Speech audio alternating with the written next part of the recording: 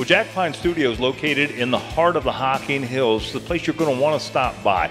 Jack is known for his pumpkins nationally. He does some very creative work, and he has other artists in the gallery. Not only about that, but some of the lessons that you can get right here at Jack Pine Studios. Well, Jack, good to have Jack Pine Studios on the show. Thank you.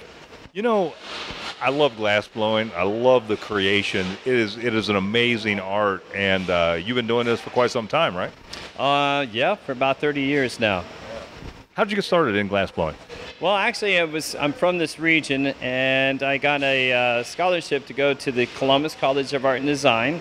Moved out west to Seattle and stumbled onto a glass blowing facility out there and fell in love, and it's been a long journey ever since. About 30 years of blowing glass now. So when visitors come down to your studios, what are they going to find? Well, when they come down here, they'll be able to watch all these talented glass blowers. I have about 5 different glass blowers making a wide variety of products, but what I'm especially known for throughout the country is these hand-blown glass pumpkins. So when people come into the gallery, is it all your work, or do you represent other artists as well? Yes, we definitely are starting to represent other people's works.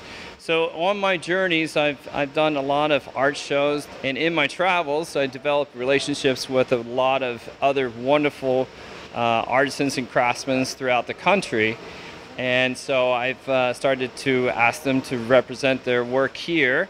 Well, Jack, where can people find you here in the Hocking Hills and check out the gallery? Well, we're not too far away from all the main the main parks down here in this area, and we're open every single day from 10 to 5. Our website is jackpinestudio.com, and our Facebook is just Jack Pine Studios. Fantastic. Jack, thanks so much for being on the show, man. Thanks for sharing this with us. Thank you. Thank you.